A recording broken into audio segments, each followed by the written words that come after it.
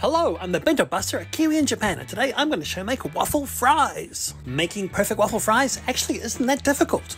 In fact, there's not much to it at all, and once you know the steps, you can make waffle fries to your heart's content. And I found Ethan Chlebowski's method pretty darn good, so I'm going to do that. Now, you're going to need one of these, a waffle fry cutter with a corrugated blade. You don't find them in the shops every day, and I actually had to get mine from Amazon. Check out the link below. This monster of a waffle cutter is perfect because it gives you a nice, thick cut. Once you've sliced the potato like this, turn it on its side and slice it again, and you will have a waffle fry. This waffle fry cutter is a type of mandolin, and they can be very dangerous.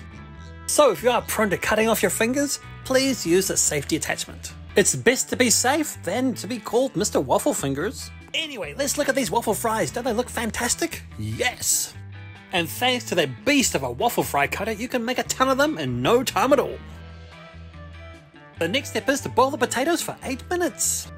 To the water, add a dash of vinegar and some salt, then in go the potatoes. And remember what I said, once your potatoes are all in the pool, boil them for 8 minutes.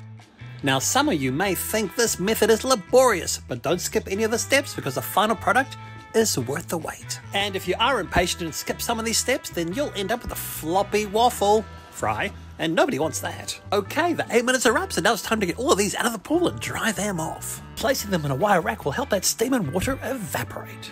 All this steam kind of reminds me of a Japanese onsen. Anyway, let's dry these guys off.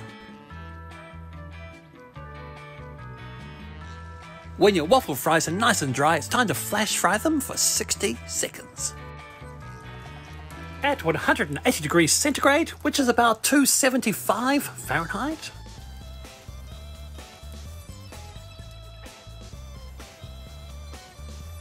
And after 1 minute, remove them from the oil and allow them to cool in some paper towels.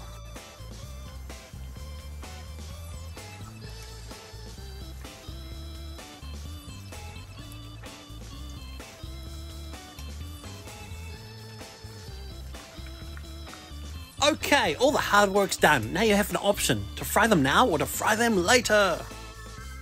If you are going to have them later, pat them down with some paper towels to remove the oil, then bag them up and put them in the freezer until you're ready to have them. And if you are going to have them now, then heat up that wok because we're going to fry these a second time. Oh, and by the way, give your fries about 5 minutes to rest on a wire rack, then pop them in the pool. Fry at 180 degrees Celsius until they're golden and crispy. And when they're ready, they should look something like this. They should be waffly, golden and crispy, also gnarly and delissimo. Alright, now it's time to plate these up, shake some salt on them, and eat them. Ta-da! Am I at Chick-fil-A? No, I'm at the Bento Buster HQ.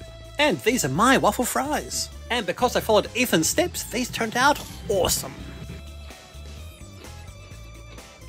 You've got to admit there's something about waffle fries. They're nostalgic and they're fun to eat. They're 100% waffly and just fun to eat. Waffle fries have tons of surface area that's golden and crispy on the outside and lovely and soft on the inside.